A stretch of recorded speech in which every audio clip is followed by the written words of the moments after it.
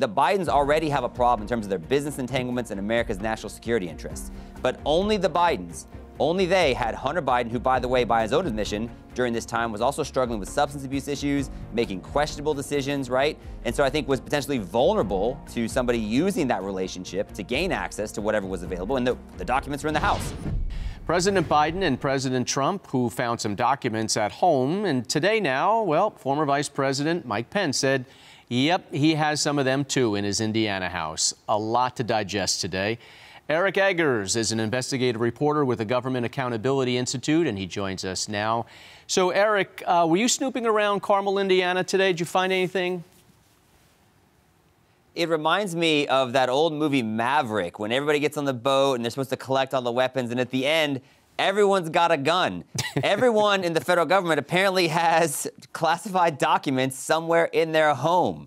You know, the difference, of course, Rob, and this is such an interesting story, but I think the Mike Pence revelations actually help put the real story in an excellent relief. The real story is that documents were found in numerous places with Joe Biden. The real story is not the fact that Mike Pence stumbled across some documents in the home where he drinks his warm cup of milk at night and reads his Bible, right? I don't think anyone's worried about Mike Pence being this great kind of dabbler in international espionage. But people should rightly be concerned, as you noted, about the role of the White House in helping suppress the revelations that there were documents in a home in the possession of then former Vice President Joe Biden that his son Hunter Biden lived in when, by his own admission, he was in business with the, quote, spy chief of China.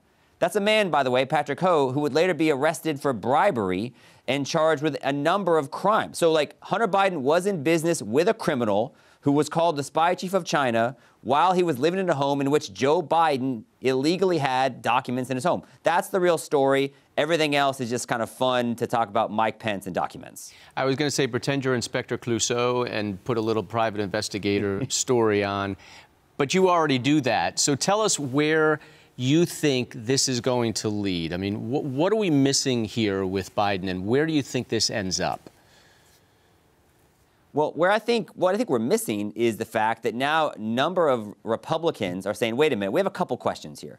Question number one is, why didn't we find out that documents were found in numerous locations connected to Joe Biden, including his Delaware home, until months after the primaries or months after the midterm elections? That's potentially relevant information. It could have mattered politically. It could have mattered in some races. Oh, by the way, it's not the first time information that could have swung an election was suppressed. Let's not forget that information about Hunter Biden's laptop was actively censored by numerous media outlets, including all the big tech platforms. So DOJ and big tech sort of have a habit of kind of keeping information from the American public before elections. So that's problem number one.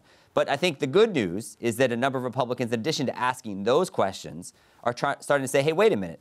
So where else should we be looking? I mean, if we can find documents in Mike Pence's house, where else can we find documents? And if we have concerns about who had access to these documents in the Biden home and in the Biden Penn Center, and if Hunter Biden was living there, then does that not now also open up questions about what does Hunter Biden have access to? I think I saw Ted Cruz earlier today call for an investigation. Let's look at Hunter Biden's business address. Let's look at Hunter Biden's home. The FBI should be searching those for classified documents. If there was concern that Donald Trump, because of his international business entanglements, might have been using access to classified documents to help kind of further his personal fortunes, then why wouldn't we have the same concern about the son of the now president, who has a documented history of doing business with not only international businesses, but people who actively try to curry favor so they can leverage their own position against American national security interests? That's a big story, and we should look wherever we can to find out how big of a threat it is.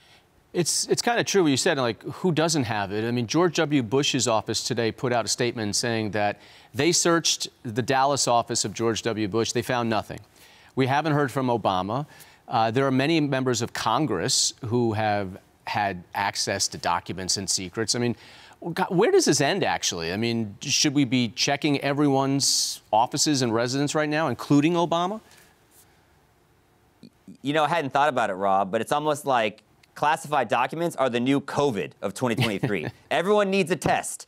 Let's run out and let's inspect every office just to make sure that it doesn't happen. I mean, it does sort of, like, it makes sense on some level, right? The National Archives, there's thousands of documents that people have, and they take their papers and they go back. So I think, and I think you're the one that's actually pointed out on a previous appearance that I did with you, there's difference between classified documents and top secret documents. So we want to make sure that we're talking about the right things. And again, no one's raising national security concerns about what Mike Pence had. But absolutely, if this is obviously such a prevalent problem that people can seemingly unwittingly end up with stuff they shouldn't have at the potential risk and threat of America's national security, then why wouldn't we do a search? I think, you're onto a big story here with follow the money, and I think that might be the big difference. If these are sort of innocuous documents that nobody really cares about in whoever's possession, but the difference might be, in Biden's case, wait a minute, he's the sitting president, he's dealing with Ukraine and China, and his son isn't that the new bar, or is that the standard? It absolutely should be. I mean, what's the difference between George W. Bush, Barack Obama, Mike Pence, Donald Trump, and Joe Biden? Only one of them had a son who was living at the home where the documents were found while doing business with people linked to the top echelons of China's security, which, oh, by the way, 5 members of the Biden administration, members of the Biden family have done no more than 5 business deals worth up to $31 million with people connected to Chinese espionage apparatus, right? So the Bidens already have a problem in terms of their business entanglements and America's national security interests. But only the Bidens, only they had Hunter Biden, who, by the way, by his own admission, during this time was also struggling with substance abuse issues, making questionable decisions, right? And so I think was potentially vulnerable to somebody using that relationship to gain access to whatever was available, and the documents were in the house. So I think only the Bidens have the same kind of circumstances, the confluence of events that I think raise very troubling questions, and that's why I think you see members of the Senate and the House are saying, hey, wait a minute, what else should we be looking at? And can we now not only, if we can't get visitor logs for the Biden home, can we look at other data, including what's in Hunter Biden's current address? Because if his old address had documents, what does he have now? There's some big questions to be answered, and obviously this is going to continue to unfold. And methinks you'll be back as this story progresses. Well, you've always been a sharp one, Rob, and I always appreciate coming on and talking about the latest developments. Eric, thank you. We look forward to having you back on as this story does unfold. Well, Fred Fleitz has worked deep inside Washington and has also seen how the waves of negative issues can build, especially in a world that is totally in turmoil. So, Fred, you were the chief of staff to the National Security Advisor John Bolton in the Trump administration. You would know about classified documents, secret documents.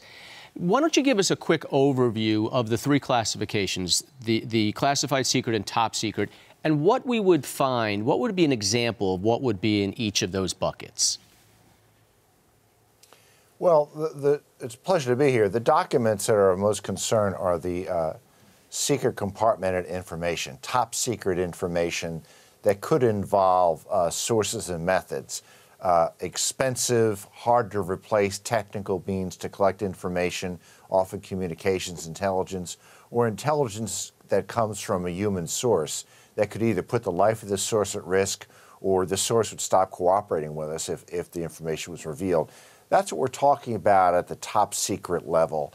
At the secret level, it's less sensitive. It may involve diplomatic communications, candid conversations with the diplomat of another country. We don't want it to be revealed, but the result could be bad for our foreign policy if it was revealed. But we're not talking about losing very sensitive, hard to replace sources and methods or putting lives at risk.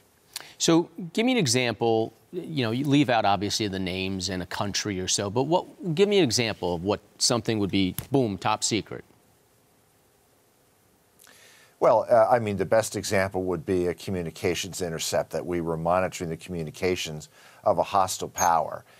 And it's not the actual information that matters, it's the source. The method is so difficult to set up. If one of these reports was compromised, that hostile power will stop using that communication node.